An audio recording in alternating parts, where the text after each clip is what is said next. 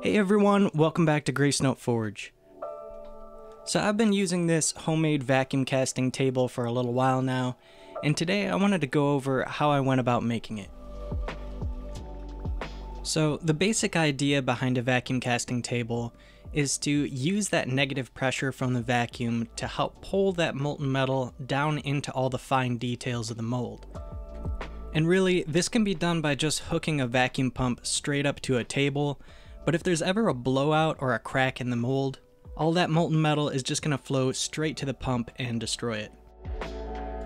So to keep that from happening, my plan is to make a small chamber where that molten metal can fall into in the event of a blowout. That way the metal can then be retrieved. And these are the main supplies that I'm using for this build, and I'll leave a full list of the tools and materials down in the description. The JB Weld may not be needed, but more on that later. And for the vacuum pump itself, I'm actually going to be using the pump and hose setup that came with my 5-gallon vacuum chamber system.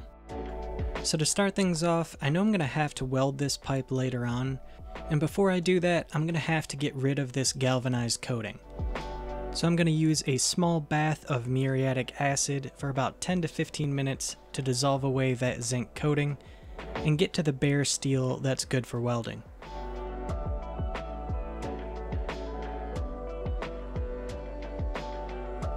Then it's placed in a bath of baking soda and distilled water to neutralize the acid left over on the pipe. Next, I'm going to drill a 1/2-inch hole in the center of this steel disc that I'm going to use as the top plate, and a high temperature silicone gasket will be placed in between to ensure a good seal for the flask. First, I marked off the center using a punch, and then used a step drill bit marked off with a bit of tape until I reached a 1/2 inch.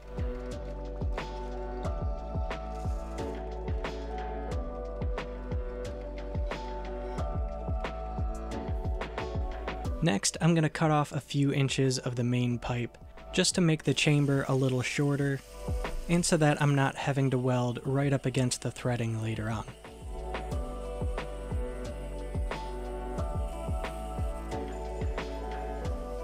I also cut the smaller 4-inch long pipe in half to give me 2 equal sides. Then I cleaned up the ends of the pipes and ground a small chamfer going all the way around them to help make a good seam for welding.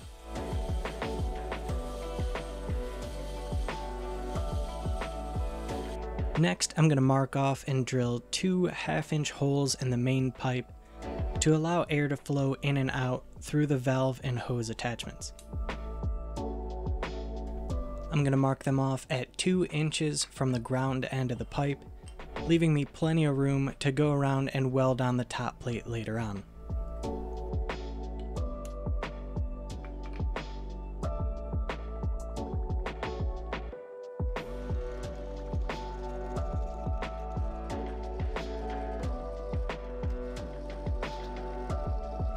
Now after the 2 holes have been cleaned up, I can use a welding magnet to tack the 2 pipe ends in place and finish welding around the seam.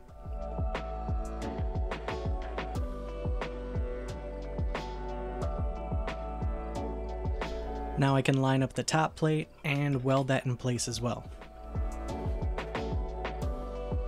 Now, even though they're ugly, most of my welds look like they're holding up just fine.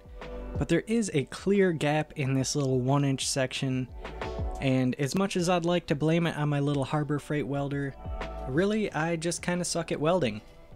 So instead of redoing the welds, I'm just going to use some JB Weld to close up any small gaps that I find on these seams.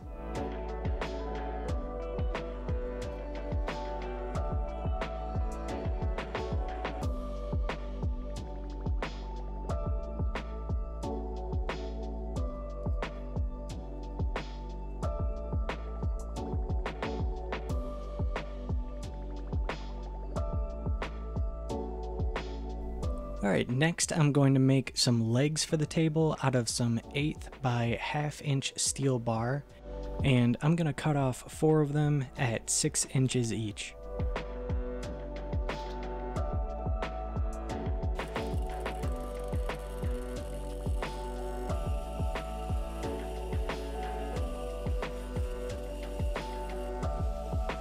Then I'm going to clean up the ends of the bars, rounding off the side that will be screwed to the workbench, and exposing some clean steel for the other side that'll be welded to the underside of the vacuum table.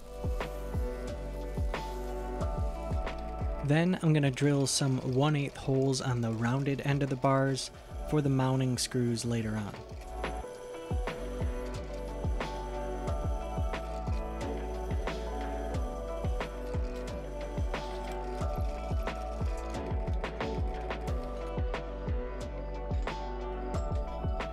Now I'm going to clamp the ends of the bars in my vise and bend over about a 1/2 inch section on either side.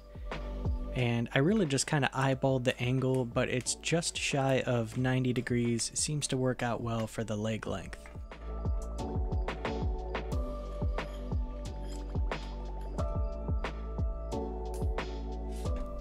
Now I can mark out where I want the legs to be so they don't interfere with the hose or the pipe fittings.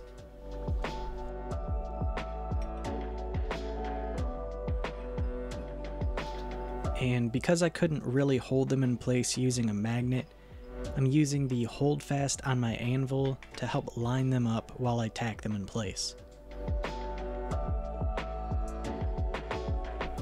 And before I mount the whole system to my bench, I want to add a small pad of kaolin wool that I have left over from building my forge to the inside of that end cap. And this will hopefully help catch any of those precious metals that might fall in the event of another blowout.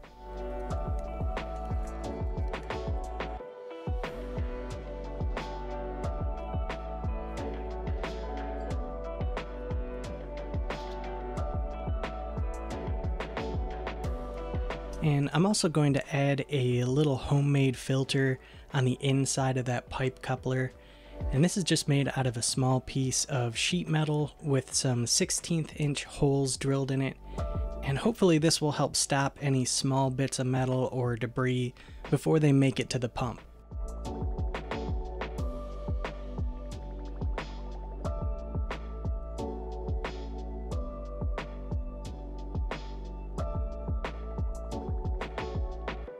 Now I can mark out where I want the whole system to be placed on my workbench and screw down the legs to make it nice and secure for casting.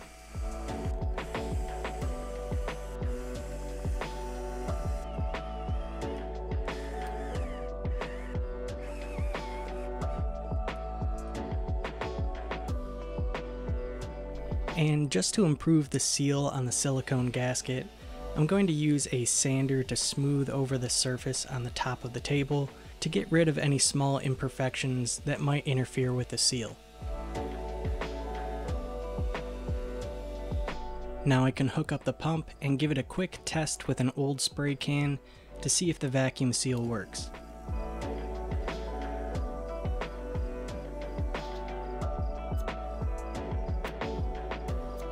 And I decided not to add a gauge to this vacuum table setup, just because during use it's really easy to feel whether or not you have a good seal on the flask. And you can see right after placing it on top of the gasket, it should be really secure. So I don't think that I'll need a gauge, but of course I could easily add one in the future if I decide that I need one.